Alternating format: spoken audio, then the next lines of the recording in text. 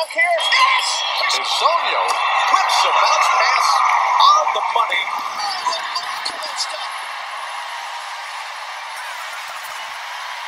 Tries to get out of jail that night. Fabulous.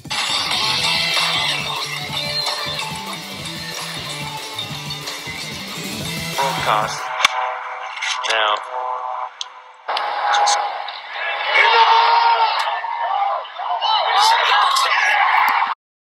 Welcome to the Best Sports Podcast. I'm your host, Rakeah Williams. On today's show, I will be speaking on the gender wage gaps in professional sports.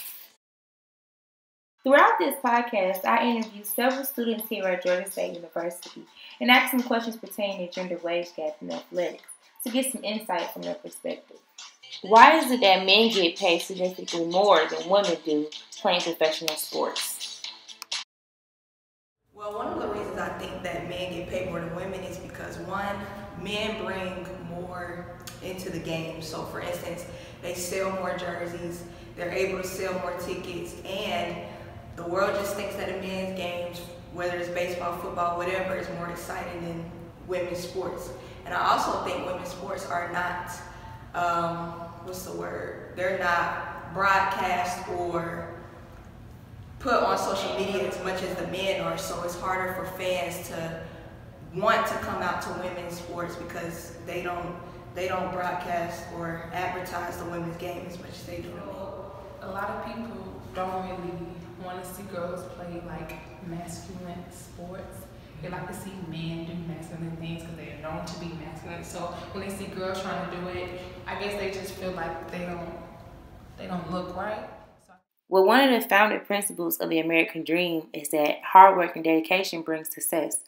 However, this premise doesn't often translate into wage and inequality based on gender. For example, male and female athletes invest equal amounts of dedication, talent, and sacrifice, but their efforts aren't compensated at the same rate. Why is that? Because marketers focus more on male athletes, which increases their exposure and provides them with increased earning potential compared to women. When being advertised, men are shown based off their ability, whereas women are seen as sex symbols. Shown here is the different pay gaps between 3 men and women sports associations, starting with professional golf, tennis, and basketball. The income gap between men and women has been well publicized, with women earning on average of 70% of what male counterparts earn. However, the gap is much wider in the world of elite sports, where female athletes earn just a fraction of what men earn in the same profession. In the year 2014, female golfers earned $811,000 less than what men earned. Tennis is one of the few sports where women on average make more than men. However, the top female makes less than 54% of the top male tennis player earnings. On average, female basketball players earn 1.6 of the male's salary.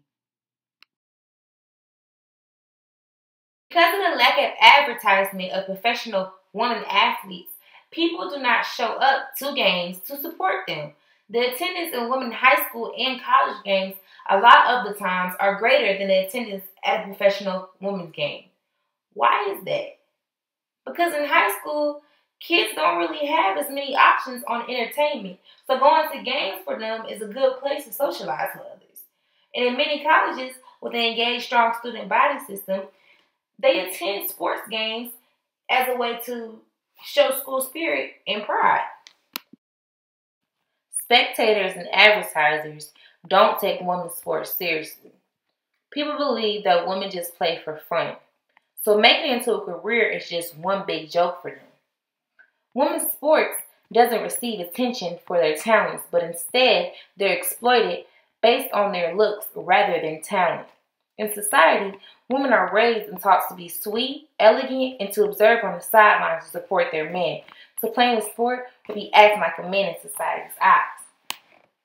For example, with women's professional tennis players Serena Williams and Maria Sharapova, in 2015, an article came out stating that Maria Sharapova makes $10 million more in endorsements than Serena Williams.